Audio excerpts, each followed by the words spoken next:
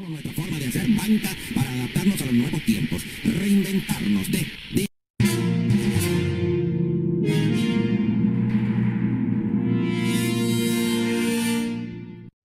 All right, we're back from our local commercial break. Thank you, ladies and gentlemen, for joining me again today, talking about grace theology, talking about what God has done, talking about the gospel, talking about imputed righteousness, talking about justification by faith alone, talking about our death to the law, talking about our freedom, and talking about the love of God. So thank you for joining me today. I'm going to take my next caller. We got Bill from Charlotte, Carolina. Hey, Bill, how you doing today? Yes, thank you for taking my call. I was listening to a sermon just this morning, and it seems to stand in direct contradiction to what you're saying here today on the radio program. A magic formula or some words you repeated after someone else. You were saved because you repented of your sins. What this fellow was saying is that you're not saved by simply saying a magic formula sometime at some point in your life. You're saved because you've repented of your sins. So one can conclude that a hallmark of a true Christian is one who has repented of their sins.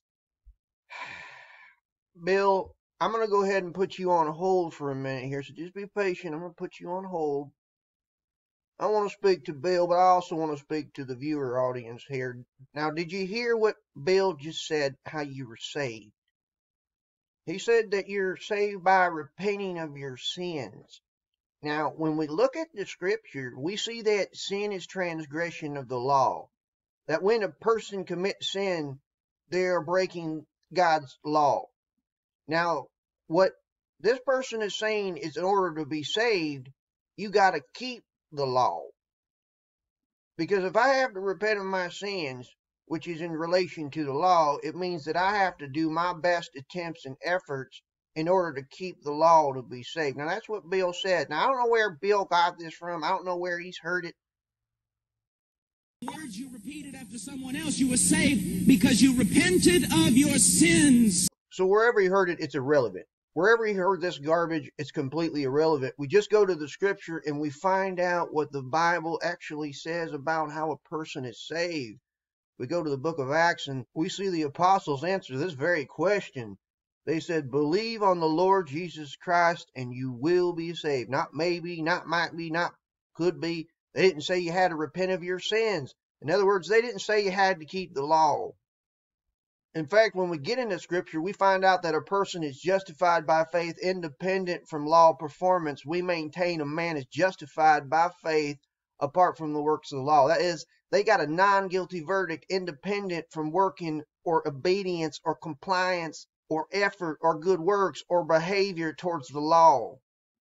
See, the scripture shows us very plainly and clearly that a man has a justified verdict, a not guilty verdict, independent from repenting of their sins, independent from any law performance. We maintain a man is justified by faith apart from the works of the law. And that's what the Bible says, the just shall live by faith. We live by faith in the justified verdict that Jesus Christ gave us on the basis of his life, his death, and his resurrection. So the scripture then shows us once we have been justified by faith, independent from law performance, then we have peace toward God through the Lord Jesus Christ. Romans chapter 5. Therefore, having been justified by faith, we have peace toward God through the Lord Jesus Christ. We have peace through the knowledge of the justified verdict we have by faith in Jesus Christ. And Jesus said about that peace, my peace I give to you, my peace I leave with you. Not as the world gives do I give to you. Let not your hearts be troubled, neither let them be afraid. If your heart and your mind is on law, compliance, and behavior, it will be troubled, it will be afraid, because it will end in catastrophic failure. The scripture says, whatever the law says, it says to those who are under the law that the whole world would become guilty before God and every mouth would be stopped. Law conceptualization just shows you that you're guilty. You won't be walking by faith. You won't be trusting in Jesus. If you're looking to your works, you won't be saved. You won't be justified. You won't be made righteous. You're looking to yourself, your law performance. I don't know, sir, who told you this stuff, but I can tell you that a man is saved by faith in Jesus Christ. You don't have to work in accordance to the law.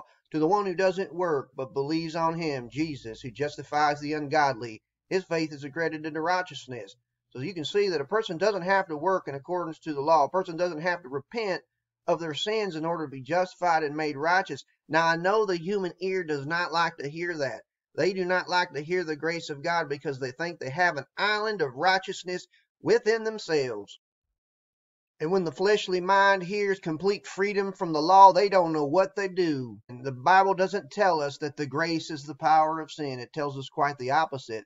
The sting of death is sin, and the power of sin is the law. I don't know who told you this, sir, that you have to repent of your sins in order to be saved. They just placed you under the law. And the sting of death is sin, and the power of sin, say it with me, audience, the power of sin is the law. So, Bill, I'm going to go ahead and put you back online. I want to get your 2 cents on this. Yes, can you hear me? Yes, Bill, I can hear you fine. Go ahead. It appears to me that you people just want to turn the grace of God into licentiousness. Bill, I'm going to hit this little black button next to me. When I hit this little black button, it's going to be like having a potato shoved in your mouth. You're not going to be able to speak. But I still want you to listen to what I got to say. What you got to understand, Bill, is when it talks about turning the grace of God into licentiousness in the book of Jude, he starts out by saying, contend earnestly for the faith that was once and for all delivered to the saints. Now, the faith has to do with justification by faith alone. We maintain a man is justified by faith apart from the works of the law. Contending earnestly for the faith is standing firm on the fact that the ungodly person does not have to work. They just have to believe in Jesus, who justifies the ungodly, and his faith is accredited to righteousness. Standing firm on the faith, Bill, is standing firm on the reality that we have a righteousness not of our own through the law, but that which comes through faith in Jesus Christ, as the book of Philippians tells us. May I be found in him, not having a righteousness of my own, which comes through the law, but that which comes through faith in Jesus Christ, even the righteousness which comes from God on the basis of faith. That's standing firm and contending earnestly for the faith like Jude tells us to do, Bill. Bill, consider Romans chapter 3, verse 22, even the righteousness of God, which is by faith in Christ Jesus, upon all and unto all who believe, and there is no difference. That by our faith we are collectively and equally made righteous, and not just any righteousness, Bill. Notice what it says. Say it with me, folks. Even the righteousness of God, which is by faith. So when we contend earnestly for the faith, Bill, we're standing firm on that reality, and we're not compromising and going back to the law, because Paul said, I do not nullify the grace of God, for if righteousness came through the law, then Christ died needlessly. So standing firm on the faith, Bill, is understanding our righteousness is not through the law. It would nullify the grace of God if we took on that conceptualization, thinking we were saved because we repented of our sin. Believing we have a righteousness and a right standing of our own because we've kept the law to some measure, Bill. That's what you've been self-deceived into believing. So then Jude goes on to say that certain men have crept in who were destined to destruction, who would turn the grace of God into licentiousness. And then he goes on to say, woe to them, for they have gone the way of Cain, Bill. Now I realize I need to tone it back a little bit for my audience. I apologize. I see that I'm getting a little bit worked up. I did have about 3 cups of coffee this morning, got up early, got a big day ahead of me. Of course, to Bill here, that's probably 1 cup too much. I haven't repented of my sins, therefore I'm not saved. I'm hyped up on caffeine, and according to him, can't be saved, haven't kept the law. But look, here's the deal, folks. When you look at the book of Jude, and it talks about those who are turning the grace of God into licentiousness, it's not those who have faith alone in Christ. It's those who have gone the way of Cain, who prop up their works. It says, woe to them, for they have gone the way of Cain. The way of Cain is denying the sufficiency and the application of the blood and propping up your works in its place. It's not walking by faith. If you listen to all these false works righteousness preachers and how they say, if you believe in the grace of God, it leads to sin, it leads to ungodliness. All the while telling the world and people on the streets that the grace of God, if you believe in faith alone, it's a sinful message. Woe to them, the Bible says. Woe to them, they have gone the way of Cain. Now, Bill, I want you to think real hard a second. When you listen to my radio program and how I talk about being justified by faith, I never bring in works, not one bit, in order to be saved, or how to live before God and be justified, made righteous. I simply tell people that the work of God is to believe in the one that he sent. As Jesus told his disciples, by the way, Bill, you remember that? That little conversation you had with the disciples when they came up and they said, what must we do to do the works required? And Jesus said, this is the work of God, that you believe in the one that he sent. One singular thing, Bill, the way that we live by faith, the just shall live by faith. We live by faith in the Son of God. That's the work of God, to believe in the one that he sent, Bill. Now, Bill, as you take in all that information, now ask yourself, does it sound like I have gone the way of Cain? Now, Bill, I'm going to go ahead and hit this little black button, and when I do, it's going to be like a cork has popped out of a bottle, and your mouth now will be able to be heard, and you'll be able to speak. And when I do, I don't want you to go on a 10-minute monologue or a community college lecture. I just want you to answer to me and to my viewing audience, does it sound like I have gone the way of Cain? Yes. Bill, can you hear me now? Can I actually speak now? Yes, Bill, I told you I took the potato out of your mouth. You can speak now. Go ahead. What do you got to say? I want you to answer the question, have I gone the way of Cain? Sir, you should be ready to hear these words when you die. Depart from me, you who practice it. Click. The red button has been employed, and Bill has been ejected from the radio broadcast. Did you notice how Bill had the inability to answer a simple question? A yes or no question. Have I gone the way of Cain? He then props up another text that he has a faulty interpretation to backload works. When Jesus says, depart from me, I never knew you, you who practice iniquity. Iniquity has to do with the law, something we're not under as believers. Christ is the end of the law for righteousness to everyone who believes. These people were looking to their works. But Lord, haven't we done many wonderful works in your name? See, we see Jesus telling these people who are appealing to the works of the law that they're workers of iniquity, because that's all the law reveals. Whatever the law says, it says to those who are under the law that the whole world would become guilty before God and every mouth would be stopped. So anyone under the law is a worker of iniquity. Whatever the law says, it says to those who are under the law that the whole world would become workers of iniquity and every mouth would be stopped. That's what it means to be guilty, that you're a worker of iniquity. See, these people are trying to justify themselves by the works of the law, Bill.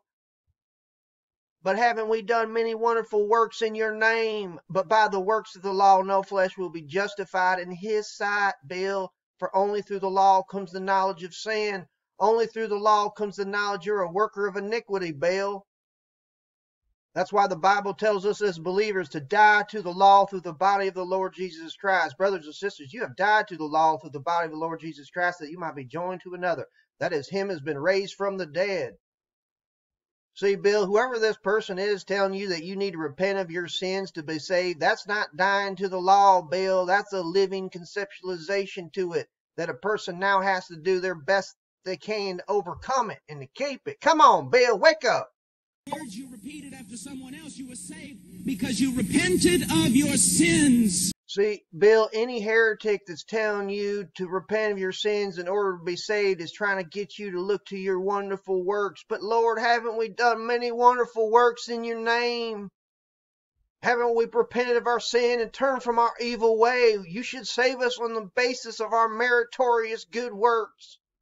See, that's what this clown is telling you, Bill. But the Bible says, by grace you have been saved through faith, not of yourself. It is a gift of God, not of works. Lest anyone should boast, Bill.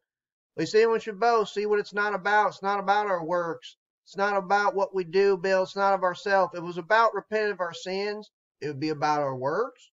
It would be about what we do, wouldn't it, Bill? But it's by grace we've been saved through faith. Say it with me, audience. And this not from yourself, it is a gift of God. And everyone in unison, say it with me, not of works, lest any man should boast.